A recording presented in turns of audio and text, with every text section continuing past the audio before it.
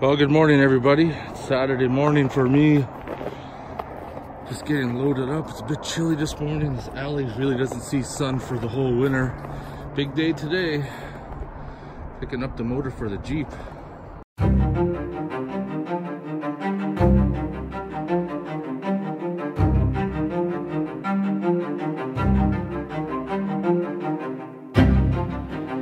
All right, well, now the fun begins. It's been a few hours since I picked up the engine, talked with the guy, getting a lot of feedback from him. He builds LS engines, a lot of them for race applications, and everything else is what they do is that they just buy LS engines in bulk, you know, from a wrecker or wherever else. And they strip them all down and, you know, figure out what parts are good, what parts aren't good, and that's how they go. So this is my engine right here. I went with the LR4 4.8 liter.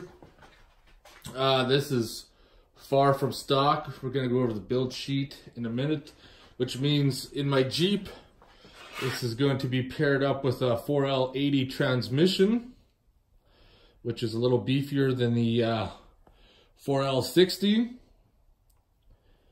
But pretty stoked about this. There's going to be a lot of things I'm going to have to learn about before we start putting this in the engine. Probably going to have to go to the junkyard to see where a lot of things go so I can figure out, you know, what I need, what I don't need, everything else. So here's the build sheet for the engine.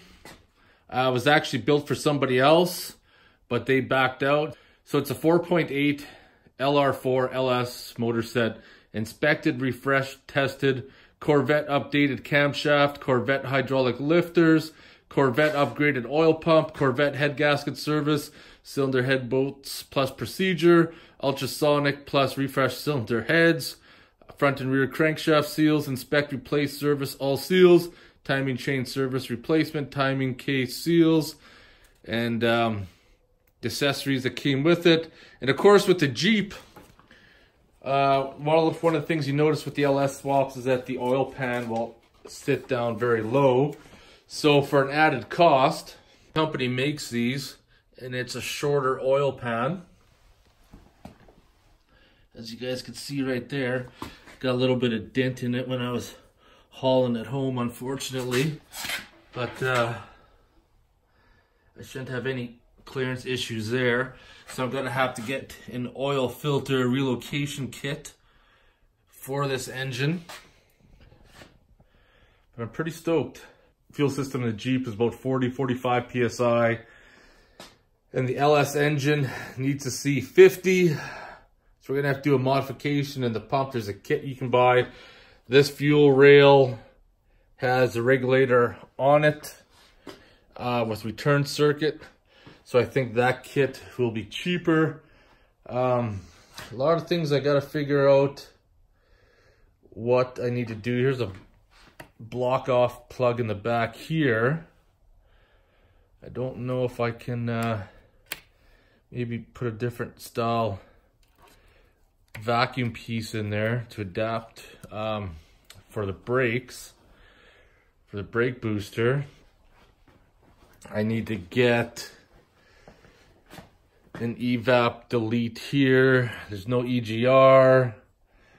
There's a little tube that crosses over, and right there's a line. I gotta figure out where that goes. There's one here off the throttle body, probably just a vacuum coming from the valve covers perhaps, because that's what it was like on the Jeep. One line here. There's one line back there. So a lot of things I got to figure out.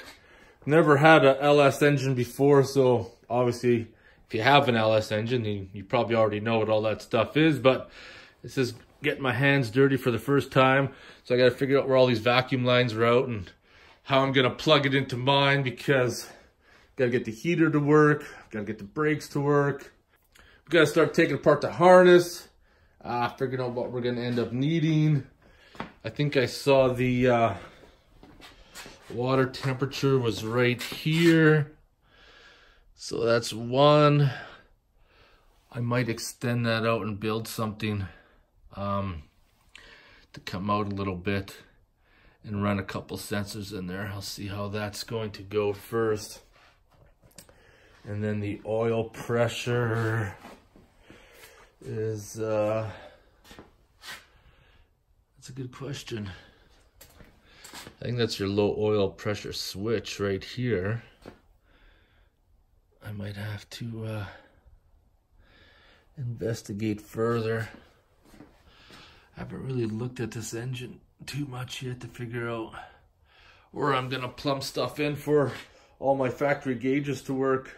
Of course, the kit came with stock manifolds, wiring harness and computer, MAF sensor in there. So gotta start figuring all this shit out, start taking it apart, what I'm gonna need, what I'm not gonna need.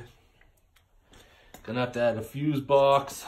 It's gonna be all sorts of fun. Well, coming to think about it, since I'm doing the oil filter relocation, I could modify something to put the factory oil pressure sending unit in there. The temperature sensor. Yeah, I still may do what I'm thinking about doing.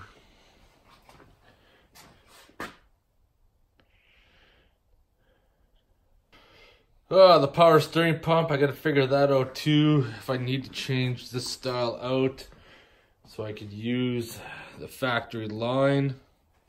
I think there's a pump that one will thread into. I went with drive-by-wire, but I also see that that pin is smaller than what the factory one is. So I gotta look up something for that.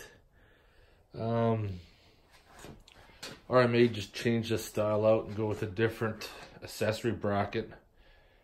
Not too sure yet. It's gonna be lots to learn. So that's where I stand right now. I'm gonna spend the rest of the day researching to see what I need to do to make everything fit. Make a list and probably share that with you guys and see what I'm up to. And I may stop off at the junkyard tomorrow and just start having a look. Should have wore a hat because my hair's kind of a mess. But it's fucking... wheels are turning now. There's lots I could be doing, like cutting out the motor mount, dealing with that bullshit. But for right now, just taking it easy. Just gonna bask in the glory that I got this, and now the real learning curve begins. Tomcats, what do you figure? You're just being all cuddly tonight, aren't you? Your human's got his comfy pants on, we're just kicking back. Oh yeah. Look at that nice chin pets, eh? No, don't try to bite your human. You know better than that. Yes, you do. You're still trying to be a wild kitty. Yes, you are. Wild kitty. Alright, doing some research in the house. I printed off this. I got off of LT1swap.com for the 4L80 transmission to make that work with the harness that I got. And this is a book I picked up, got in the mail this past week, LS Swaps. Works out pretty good. It's got the wiring harness pin configuration, matches the one that I printed out, and tons of info in here to read.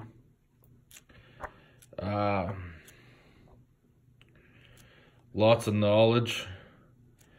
Figuring out what stuff is and what works and what doesn't work. And alright, so now I'm back being an LS noob and trying to figure out how everything goes. So these lines right here I was curious about. I guess those are steam lines. And it connects apparently to the throttle body. I just blew air through it, and air goes through here and comes out through that bottom one, so they're connected. And then this one here will connect to your coolant system. It's not plumbed into the water pump, so I probably could go to a heater hose or somewhere in the system. And then the throttle linkage, I thought the cable would connect to here, but apparently I got to use that. So I might head to the junkyard tomorrow, see if I can get a throttle cable for something. And then I need to know where these vacuum ports go. There's one there, one up there, one back there, and then this plug back here would be the plug I need for my brake booster. Tomcats. I know, cuddly kitty.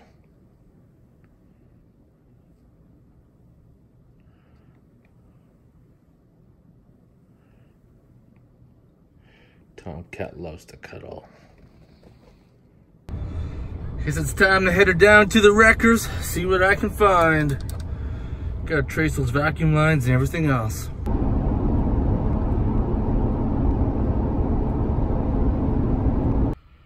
Good old pick and pull. Let's see what kind of goodies we can find.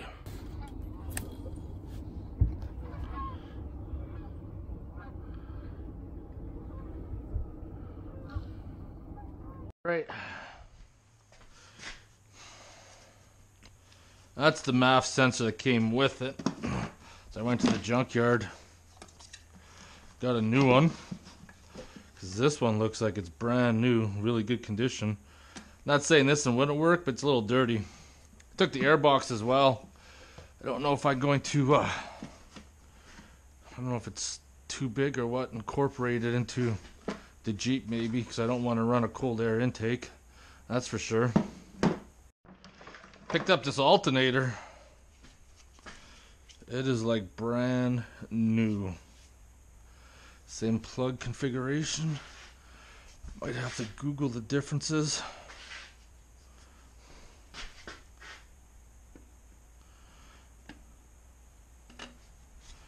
R44 is a high-powered alternator.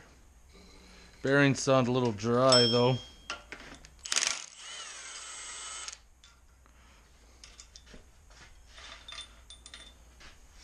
I don't think I'll be needing something that's got that much power. Let's just get this alternator off this for now.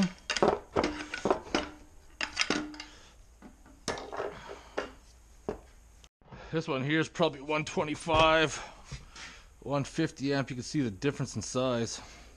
Got a belt, almost brand new. Set of spark plug wires.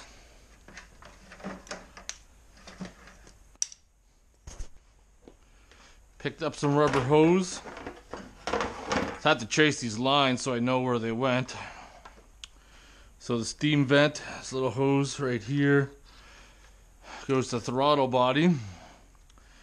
And then this long one I cut, I can run wherever. Goes from, actually, did I take it off? I cut both ends.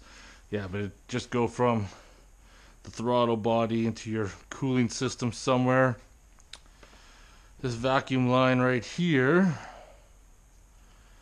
the intake up to there, and the other one I was thinking about in the rear here goes, fishes from the rear up into there. Might try to get the hard line off that one next time I'm at the wreckers. Got one off, but then it snaps. I'm gonna have to make another trip. I did score throttle cable bracket.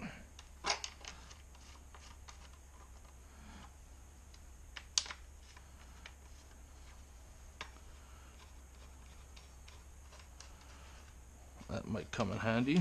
Not really liking this power steering pump either with those cut lines.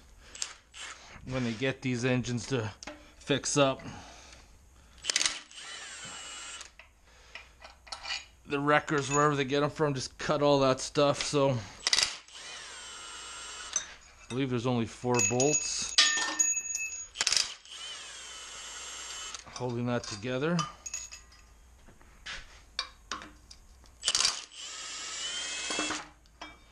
Yes, sir.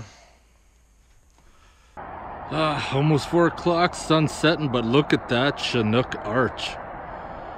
That's what I love about the winters. The Chinooks come in, keep things warm.